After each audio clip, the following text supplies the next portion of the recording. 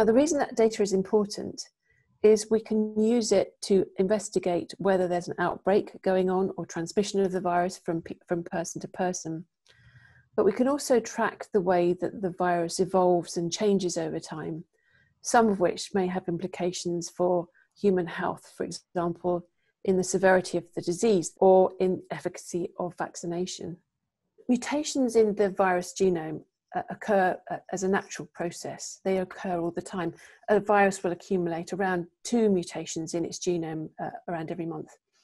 And the vast majority of these mutations have no apparent effect on the virus at all. But a very small minority are likely to change the way that the virus behaves. It could change the ability to infect or transmit between people. It could lead to a change in disease severity. Or it could change the way that the virus interacts with the immune system of humans, and that includes the response generated by a vaccine. This virus knows no boundaries.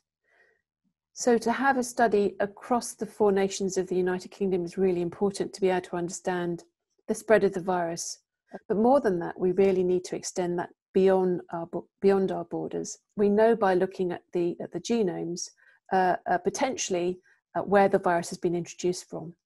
So in a study early on in the first wave, we looked at the genomes and we estimated that the majority of the strains of the virus had been introduced from European countries around us, and almost none had been introduced from South and East Asia. So that tells us that this has been a European pandemic, and that's very important for collaboration with partner countries. Being able to make our data available to as wide an audience as possible has numerous uses. Now, one possibility is that our data will be used by immunologists who are understanding the immune response to COVID-19.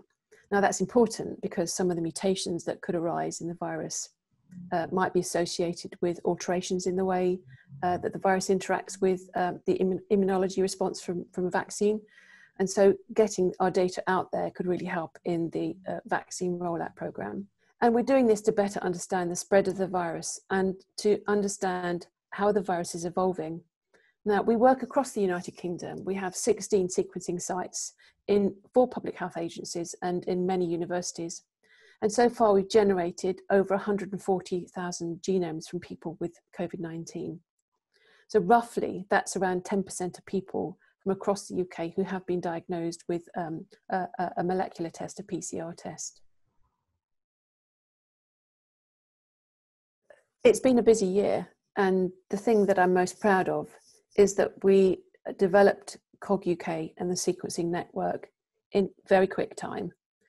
And I'm really proud and most grateful to the 300 or more people that work in this consortium. This is an opportunity to thank Health Data Research UK colleagues who have been instrumental in helping us understand data flow and data capture and linking genome data with clinical and epidemiological information on the people from which the virus has been identified.